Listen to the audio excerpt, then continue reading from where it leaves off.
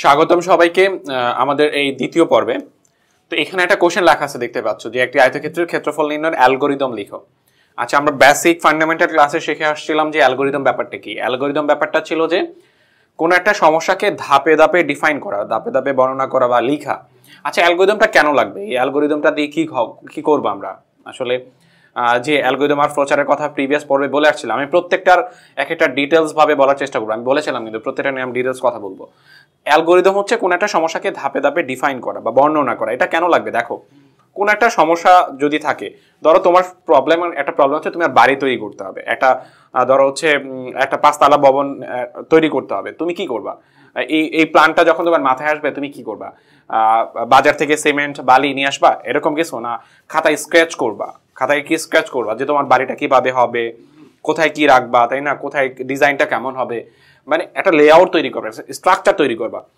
Implement করার পূর্বে কোন একটা জিনিস ইমপ্লিমেন্ট একদম ফাইনাল অবস্থায় নিয়ে যাওয়ার পূর্বে তুমি কিছু স্ক্র্যাচ করছো, তোমার বাড়িটার প্ল্যান তৈরি করছো, যে প্রথম কি করবা, এরপরে কি করবা, তাই না, এই প্ল্যানগুলো তৈরি করছো।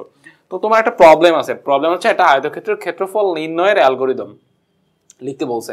আমরা এখানে একটা কথা বলে নেই যে এখানে আমরা 3টা সেগমেন্ট একসাথে শিখবো। যে আমরা জানি আমাদের প্রোগ্রামিং পার্টটা 3টা সেগমেন্টে বিভক্ত: অ্যালগরিদম, ফ্লোচার্ট আর সি প্রোগ্রাম। আমরা অ্যালগরিদম, ফ্লোচার্ট, সি প্রোগ্রাম একই সাথে শেখার চেষ্টা করব, তাহলে আমাদের জিনিসটা কম্পেয়ার করতে অনেক বেশি ভালো হবে, যে আমরা বুঝতে পারবো কোনটার সাথে কোনটার কি ডিফারেন্স। তো আমি আলাদা আলাদা যে প্রত্যেকটা প্রথমে অ্যালগরিদম পরে ফ্লোচার্ট এমন না ব্যাপারটা। এইটারই অ্যালগরিদম, এটারই ফ্লোচার্ট, এটারই সি প্রোগ্রাম শিখবো। তো এভাবে শিখে গেলে মনে হয় যে অনেক বেশি ইফেক্টিভ হবে, আই থিঙ্ক, যে আমার কাছে মনে হয়। তো সেটা ফলো করে দেখতে পারো অনেকে। তো এই অ্যালগরিদম হচ্ছে সি প্রোগ্রাম হচ্ছে আমাদের বাড়ি, ধরো একটা রিয়েল অস্তিত্ব, বাড়িটা করে ফেলা। এর আগে প্ল্যান তৈরি করা যায় দুইভাবে, ডিজাইন তৈরি করা যায় দুইভাবে, একটা হচ্ছে অ্যালগরিদম দিয়ে, একটা হচ্ছে ফ্লোচার্ট দিয়ে। তো ফার্স্ট অফ অল আমরা অ্যালগরিদম দিয়ে কিভাবে একটা ডিজাইন করবো, এই প্রবলেমটাকে কিভাবে আগে ফার্স্ট অফ অল অ্যালগরিদমে লিখবো, যে আমার সমস্যাটা কিভাবে আমি সমাধান করব, সেই জিনিসগুলো আমরা অ্যালগরিদম আকারে লিখবো। প্রথমে কি করব, পরে কি করব, পরে কি করব, তাই না, এই অ্যালগরিদম আকারে লিখবো। তো ফার্স্ট অফ অল দেখো, স্টেপটা আমি শুরু করছি, যে আমি দুইভাবে লিখে দেখাবো অ্যালগরিদমের অ্যাপ্রোচটা। প্রথমত ধরো বাংলায় লিখছি, যে তার মানে আবারও বলছি, অ্যালগরিদম হচ্ছে কোন একটা সমস্যাকে ধাপে ধাপে স্টেপ বাই স্টেপ ডিফাইন করা, তাই না। তো রিয়েল অস্তিত্ব কোনটা? সি প্রোগ্রাম হবে রিয়েল অস্তিত্ব, একদম একটা সফটওয়্যার মার্কেটে রিলিজ করার মতো। আর এটা হবে জাস্ট একটা প্ল্যান, আমি আমার সফটওয়্যারটা কিভাবে মেক করব। প্ল্যানটা আমি দুইভাবে নিতে পারি, এটা হচ্ছে অ্যালগরিদম, এটা হচ্ছে ফ্লোচার্ট। যদি অ্যালগরিদম আকারে প্ল্যানটাকে সাজাতে হয়, তাহলে ধাপে ধাপে সাজাতে হবে। তো দেখি স্টেপ 1 বা ধাপ 1 বাংলা যদি লিখতে চাই, তাহলে হচ্ছে ধাপ, ঠিক আছে, ধাপ 1।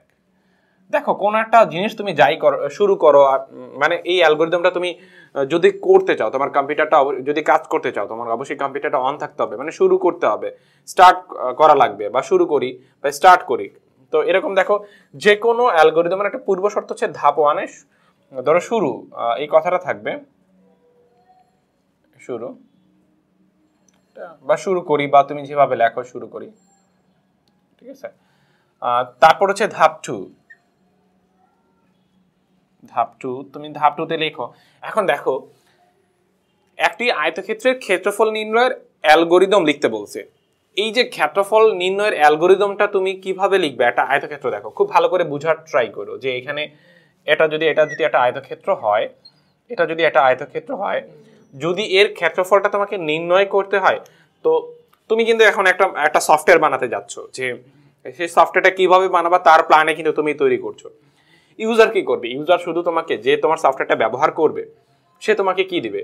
সে ধরো আয়তক্ষেত্রের ক্ষেত্রফল কিভাবে নির্ণয় করতে জানে না, সে কোনো ক্যালকুলেশনই জানে না, সে তার আয়তক্ষেত্রের ক্ষেত্রফল নির্ণয় করার জন্য সে একটা সফটওয়্যার ব্যবহার করবে। সে সফটওয়্যারে তুমি তাহলে কি ইনপুট নিবা, তার কাছে কি জানতে চাইবা, যে তুমি আমাকে তোমার লেন্থ বলো বা দৈর্ঘ্যটা বলো, ধর হচ্ছে লেন্থ, আর হচ্ছে কি, এটা হচ্ছে কি উইথ, মানে হচ্ছে প্রস্থ, দৈর্ঘ্য আর প্রস্থ, তুমি তার কাছ থেকে জানতে চাইতে পারো। ধর হচ্ছে input your length and with, তাই না। ধর হচ্ছে তুমি ধর হচ্ছে তোমার দৈর্ঘ্যের মানটা আর হচ্ছে প্রস্থের মানটা আমাকে ইনপুট করো, এই দুইটা সংখ্যা আমাকে দাও, দিলে তুমি তাকে ক্ষেত্রফলটা বলতে পারবা, তাই না। তো দৈর্ঘ্য এবং প্রস্থের তুমি যদি বাংলা লিখতে চাও জিনিসটা তাহলে সেটা লিখে দেখাই। দৈর্ঘ্য দ্বিতীয় স্টেপে তুমি যদি কাজটা শুরু করতে চাও, দ্বিতীয় স্টেপে তুমি লিখতে পারো দৈর্ঘ্য এবং প্রস্থের মান গ্রহণ, তাই না? শুরু করলাম, শুরু করার পরে হচ্ছে দৈর্ঘ্য প্রস্থের মান নিব, আমি তার কাছ থেকে দৈর্ঘ্য এবং প্রস্থের মান গ্রহণ করব। দৈর্ঘ্য এবং প্রস্থের মান গ্রহণ। হ্যাঁ, তো তারপরে তুমি কি করতে পারো, দৈর্ঘ্য এবং প্রস্থের মান গ্রহণ, জাস্ট তার কাছ থেকে দৈর্ঘ্য এবং এই যে লেন্থ এন্ড উইথের মান নিয়েছো। তারপর কি করতে পারো, ধাপ 3 তে আচ্ছা তোমার কাজ কিন্তু ইউজারের কাছ থেকে, একজন তোমার সফটওয়্যারটা যে ব্যবহার করবে তার কাছ থেকে এই দুইটা জিনিস ইনপুট নেওয়া। ইনপুট নেওয়ার পরে বাকি কাজগুলো তুমি কিভাবে করে দিবে এটা তোমার কাছে। তুমি ফার্স্ট অফ অল তুমি ইউজার কাছ থেকে কি জানতে চাইবা সেই জিনিসটা লিখে রাখছো, যে প্রোগ্রামটা শুরু করব তারপর তার কাছ থেকে দৈর্ঘ্য প্রস্থের মান নিব, এই জিনিসটা আমি করব, ফিউচারে এই জিনিসগুলো সাজাবো, সেগুলো ধাপগুলো আমি লিখে রাখছি, ধাপে ধাপে ডিফাইন করে রাখছি। তারপর দেখো হচ্ছে ধাপ 3 তে তুমি বলতে পারো আচ্ছা এই যে এখন সেই দৈর্ঘ্য আর প্রস্থের মান তোমাকে ইনপুট করলো, আচ্ছা সে দিল, তাহলে তুমি তাকে ক্ষেত্রফলটা কিভাবে প্রোভাইড করবা, যে এই ক্ষেত্রফলটা কত, কিভাবে অ্যান্সার দিবা। আমরা জানি যারা ম্যাথমেটিক্স, আমরা কিছু বেসিক ম্যাথমেটিক্স যারা করেছে তারা জানি একটা রেক্ট্যাঙ্গুলার শেপের একটা আয়তক্ষেত্রের ক্ষেত্রফল কিভাবে দিতে হয় বা কিভাবে নির্ণয় করতে হয়।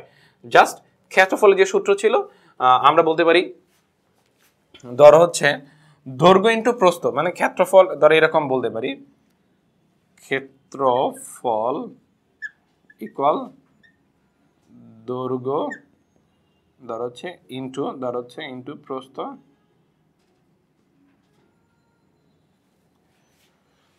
ক্ষেত্রফল ইজ ইকুয়াল টু দৈর্ঘ্য ইনটু প্রস্থ, সূত্রের সাহায্যে ক্ষেত্রফলের মান নির্ণয়, সূত্রের সাহায্যে ক্ষেত্রফল নির্ণয়।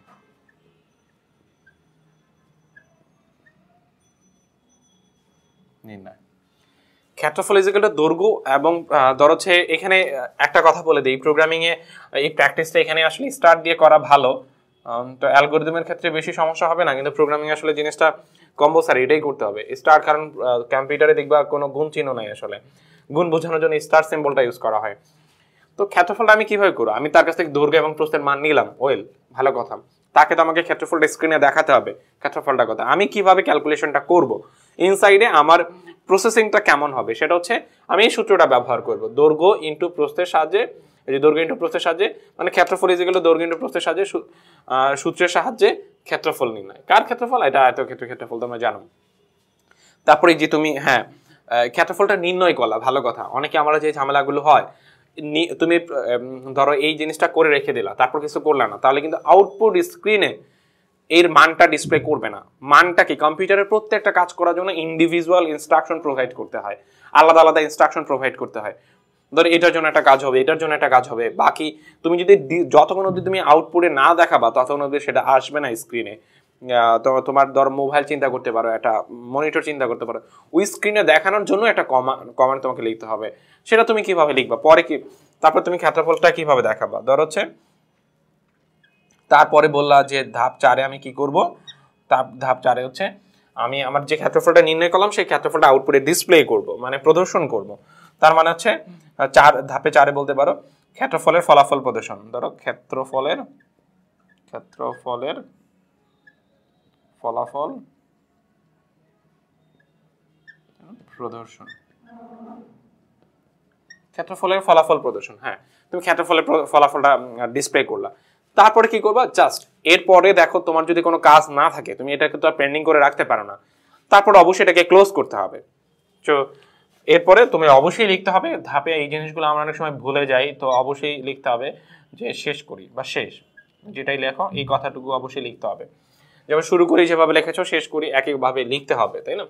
তার মানে আমরা এটা হচ্ছে শুরু করি, এটা হচ্ছে একটা জিনিস, একটা অ্যালগরিদমের পূর্ব শর্ত হচ্ছে অবশ্যই ধাপ 1 থাকতে হবে শুরু করি, তারপর হচ্ছে একদম শেষ ধাপে আমাদের শেষ এই কথাটাও আমাদের লিখতে হবে। তো এটা ছিল একটা অ্যালগরিদমের পূর্ব শর্ত। জাস্ট আমি আবারও ডিফাইন করছি, অ্যালগরিদম মানে হচ্ছে কোন একটা জিনিসকে স্টেপ বাই স্টেপ ধাপে ধাপে লিখে রাখা। তোমার প্রবলেমটা তুমি কিভাবে সমাধান করবা, তোমার প্রবলেমের অ্যাপ্রোচটা কেমন হবে, যেমন এটা বললাম, এটা বাড়ি তৈরি করা একটা প্ল্যান হতে পারে, এটা ডিজাইন হতে পারে। তোমার যে কোনো একটা প্রবলেম তোমার যদি থাকে, তুমি প্রবলেমটা ফিউচারে কিভাবে সমাধান করবা, তার প্ল্যানটা তুমি কিভাবে তৈরি করবা, সেটাই হচ্ছে একটা অ্যালগোরিদম। তো এইটা একটা ছোট্ট অ্যালগোরিদম শিখলাম, আমরা আস্তে আস্তে অনেক বড় অ্যালগোরিদমের দিকে যাব। তো এরপরে এই জিনিসটা, সেম জিনিসটারই আমরা ফ্লোর চার্ট করার ট্রাই করবো, এই সেম জিনিসটারই আমরা হচ্ছে প্রোগ্রাম করার ট্রাই করব।